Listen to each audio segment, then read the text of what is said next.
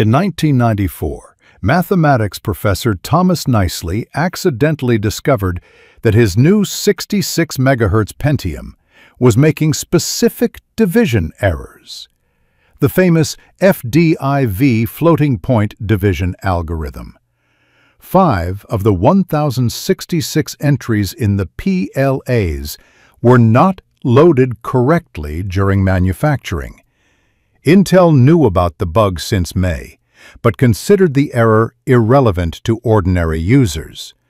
The crisis exploded when IBM stopped selling PCs with Pentium processors, calculating that a spreadsheet user would encounter the error every 24 days. Intel was forced to replace all defective processors, 5 million units, in a recall that cost $475 million, equivalent to $1 billion today.